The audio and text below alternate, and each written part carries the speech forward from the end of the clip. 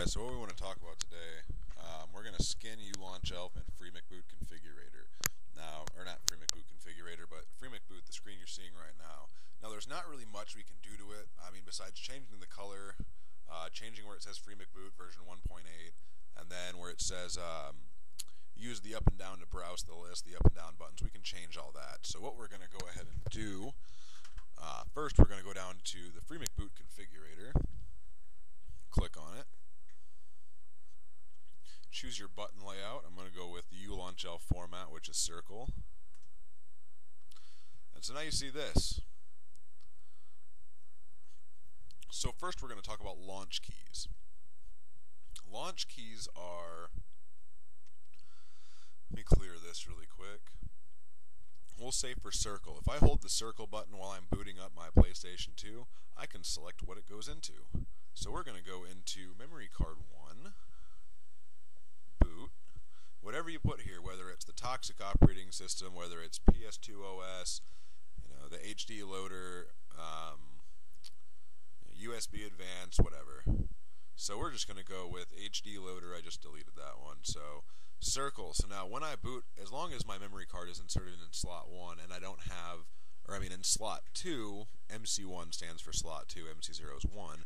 But anyways, as long as I don't have my memory card in slot 1 when I boot up, as long as it is in slot 2 with nothing else inserted, I can launch HD loader by pressing circle booting up. So we're just going to go back now. We've already configured for the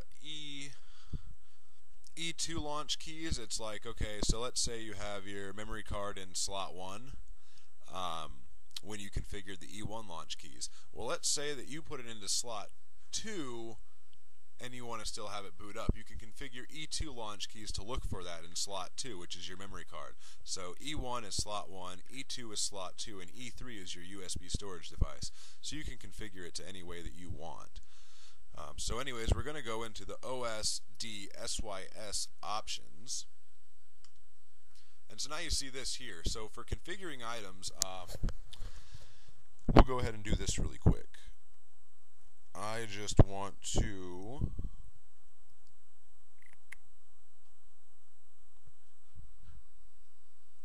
I'll say delete launch disk.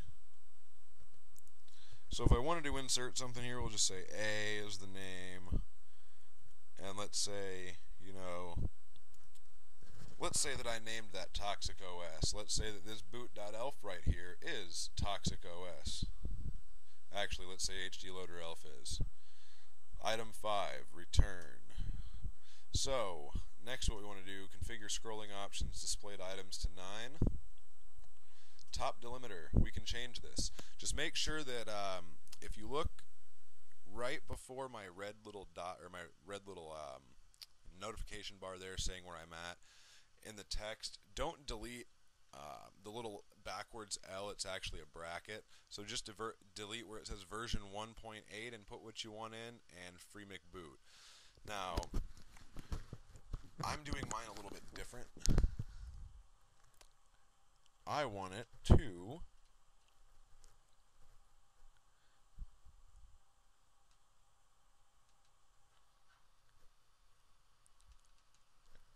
and by the way, square is space.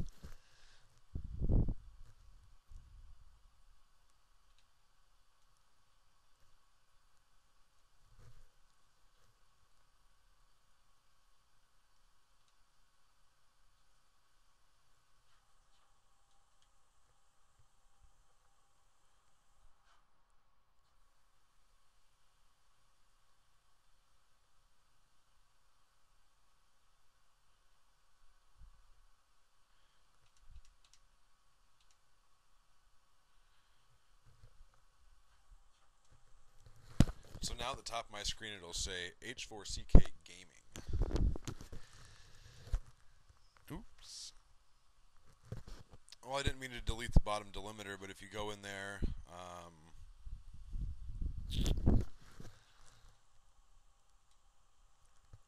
you can go back, let's say, where it says it looks like the backwards L, the L0, LA, whatever, 006/LO007, that's the up and down arrows. So where it says use and then to browse list, I'll show you what I did. Just give me 1 second.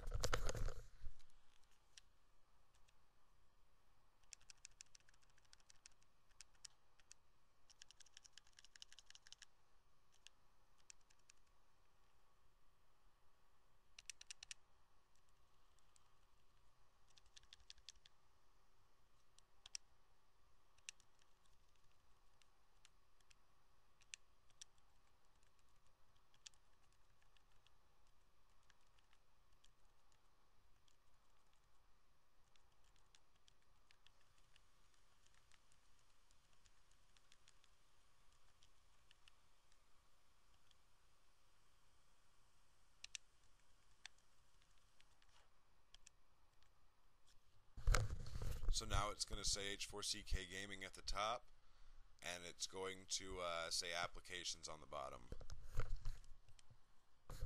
So now what we want to do, what we can do, we can change the colors here. So for the unselected color, I'm going to go ahead and change that to green, but for the selected color I want it to be the unselected color. That way when I hover over it, it's going to be kind of a gray. So circle add, X subtract, just figure out which one you want.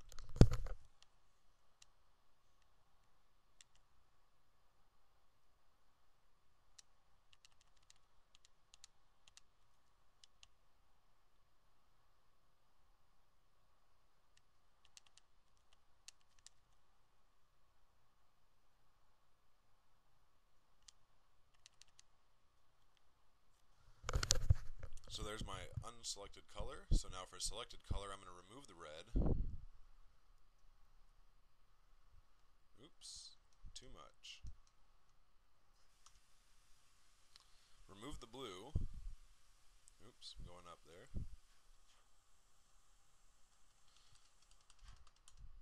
Now you can set A for alpha to which color you want to use, but since everything else is going to be zeroed out and I'm just using green, I don't have to change that.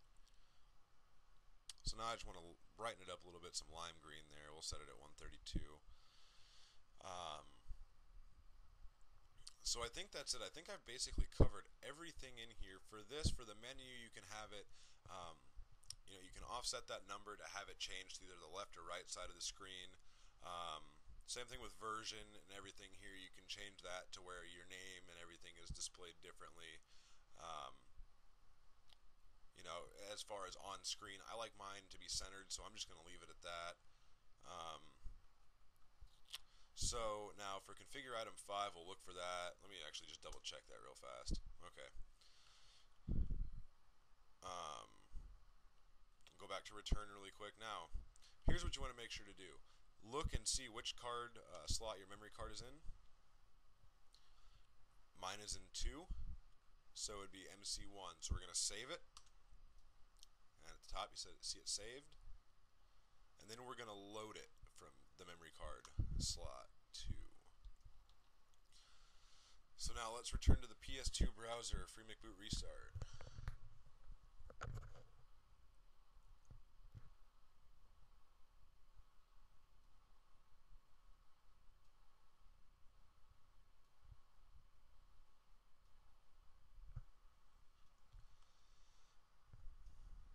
See at the top there, it says my name, H4CK Gaming, Applications, and there's my AAAAA folder that I added to the desktop, or I mean not the desktop, to the home screen. So you can do that for whatever. Say it's Toxic Operating System. You label it Toxic OS, you insert your file path, which I recommend if you have a mass storage device, you copy that ELF file that you want on your home screen and drop it into the boot file on your memory card, the boot folder. Just because if you have a USB flash drive inserted, it can get kind of messy with configuration files. It'll boot them from random places and whatnot. So other than that, that is it for the free McBoot configurator. It's been about 10 minutes on this, so I'm just going to do the U-Launch Elf in a second video. So there you have it. That is how you change that. And we'll just, actually, let me restart it really quick. What did I set that to? Was it circle? We'll hold in circle. I held it in a little late there, so it may not boot into HD loader, but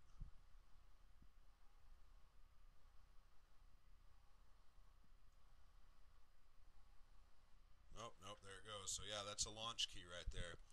Started up my PlayStation holding in the circle button. It brings me to the application that I had set. So anyways, guys, that is the video. Other than that, you know, you can install up to, I believe it's like 15 or 25 applications to your desktop. You can configure launch keys for every single button on the controller, including the select, start, and the L3 and R3 buttons. So anyways, guys, if you like the video, show it, like it, and if you haven't already, subscribe for more.